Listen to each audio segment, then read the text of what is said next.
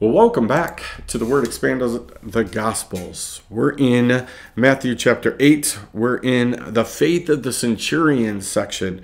We're in verses 5 and on. Here's what it says. It says, when he had entered Capernaum, a centurion came forward to him, appealing to him. Lord, my servant is lying paralyzed at home, suffering terribly. He said to him, I will come and heal him. But the centurion replied, Lord, I am not worthy to have you come under my roof. Only say the word, and my servant will be healed. For I too am a man under authority, with soldiers under me.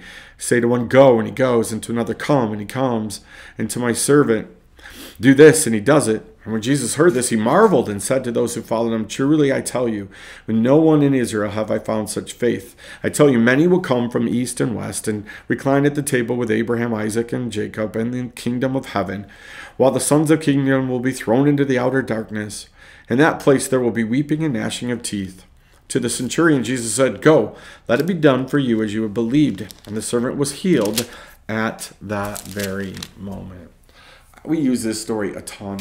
You've heard about this story, right? The centurion just has great faith.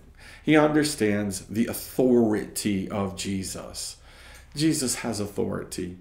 And if Jesus says something is going to be done, it's going to be done. It's why we appeal to Jesus. It's why we say things in Jesus' name. The authority. If you do anything in my name, it will be done for you, is what Jesus says. He has the authority.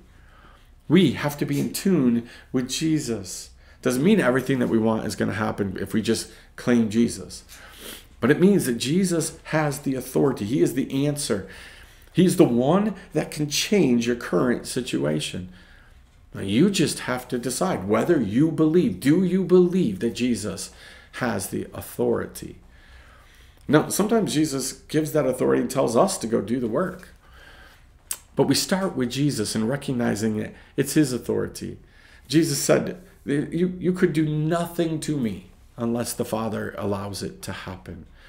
Right? Understanding that what's going on is about authority in your life right now. The things that are going well, the things that are going poorly, right? It's all about the authority of Jesus. Are you taking his authority? Are you in tune with Jesus? So that when you come to him and you ask him for something, he gives you the authority to let it happen. It will be done in my name.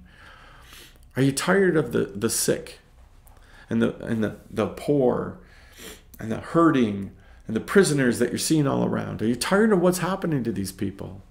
Then we appeal to Jesus for authority to do something about this. I don't have this down pat. Most people I know don't have this down pat. Right? We ask and we doubt. We don't have because we doubt. But we need to grasp and work hard at trying to understand the authority that Jesus has in this world. So you chew on that for a little bit. We'll keep talking about it. We'll see you next time right here on the Word Expanding the Gospels.